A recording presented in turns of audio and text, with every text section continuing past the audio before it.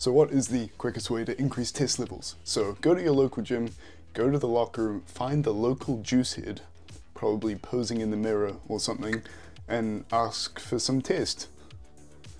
What, you mean naturally increase your test? Like, what are you, soft? Nah, but all that bro stuff aside, higher test levels are going to give you generally just a better life. You know, your mood and your energy levels and your even like risk tolerance is all increased with higher test levels, your training progress, all of the above, right? It's not all about just being like big and angry.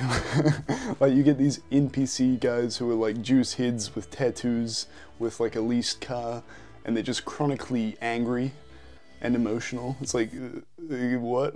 My name's Shay, I'm a nutritionist and an international level athlete, and we'll divide this into a few parts. I first want to target a few lifestyle factors, because although diet does have a role here, I think nailing into lifestyle factors is probably the big hitters, so let's make a start. Lifestyle is always very key, because I think what people don't really realize with testosterone, it's not like certain precise habits that are gonna boost it crazily.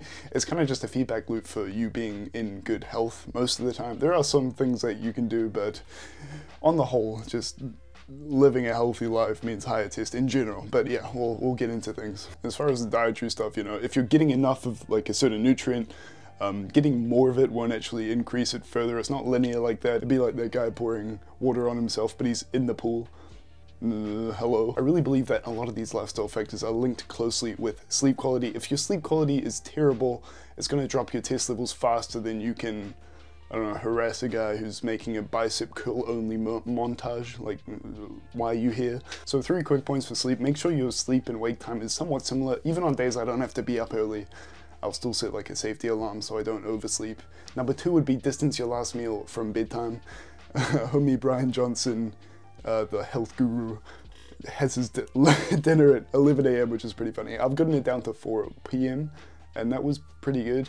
I don't go 4 PM anymore, but yeah, it helps because it prepares your body to actually sleep. You're not trying to digest, you're actually just trying to sleep, and so your heart rate's going to be low right before you go to bed, which is pretty indicative of quality sleep. And lastly is alcohol. Yes, we know it crashes sleep, it also crashes tests. It's like taking an axe to le sac. It's like, why is my test low?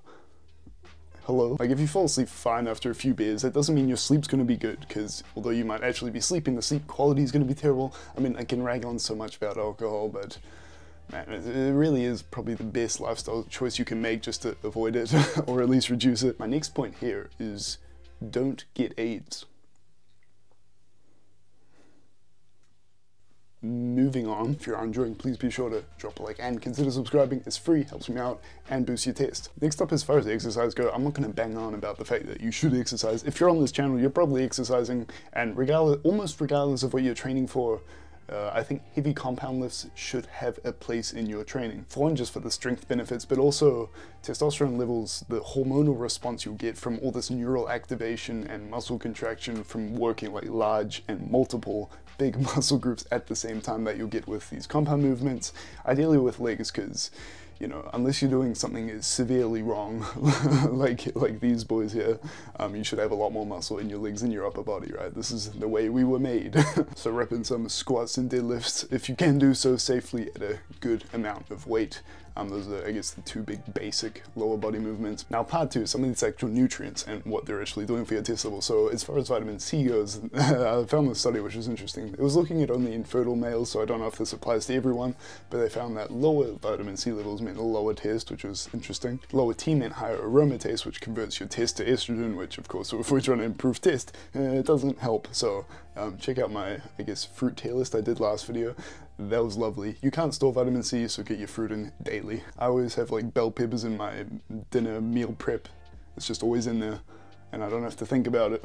Next is zinc, and again, if you're getting enough, you don't need any more, but zinc is one of the harder micronutrients to get, in my opinion. Outside of a few things like oysters and liver, there aren't that many like fantastic sources of it. You're just gonna get through like a little bit in a whole range of whole foods. So if your diet is mostly processed foods, you're probably not getting enough. I get a chunk from quinoa and then bits and pieces from other foods.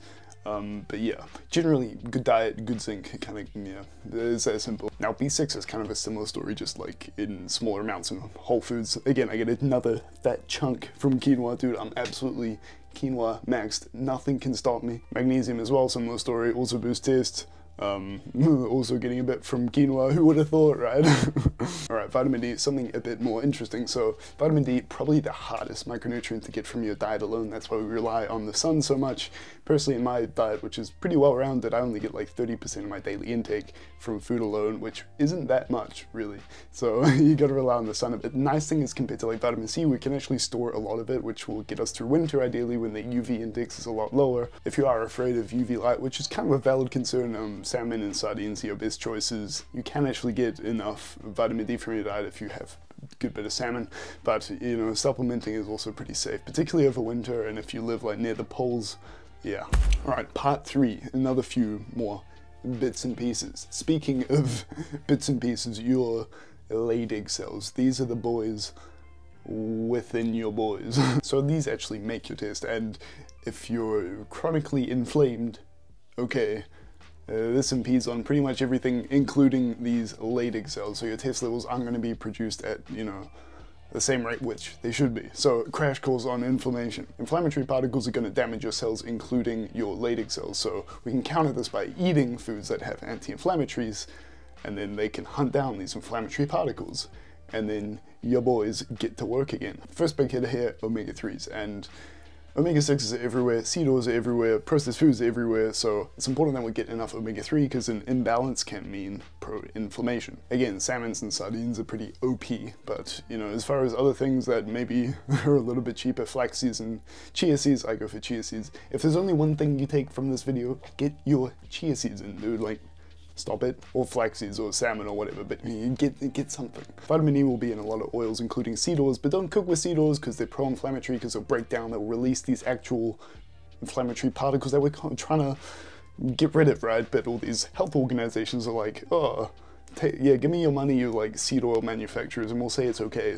Stop it. Use olive oil. And lastly, get the actual physical antioxidants in. So things like berries are really good, pears as well. I talked about a few of those in my fruit tier list, so go check that out. But other than that, I use extra virgin olive oil and turmeric as well. They're pretty good sources. All right, last couple of points here. Soy products.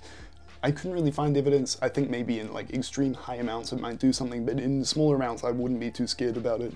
Lastly, if you want to supplement something, Tomcat Atlee is probably the only thing that has really valid evidence for it. I personally don't take it because I'm a bit cynical, because I don't think all supplements are actually going to have what they marketed towards you. But you're paying like $100 for a little container of it, and it's probably not got anything in it, but if you can find a good source of it, fair enough. Okay, so what does this come down to? So, you know, eat mostly whole foods, sleep well, exercise, don't drink alcohol. Like, who would have thought?